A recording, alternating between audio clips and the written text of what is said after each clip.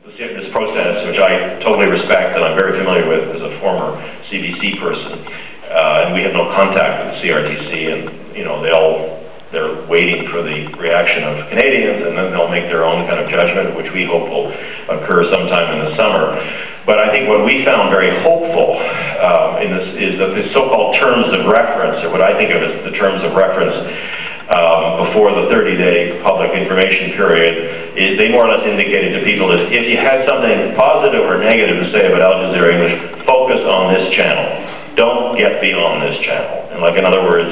the wider Al Jazeera world, I think by implication, it was don't kind of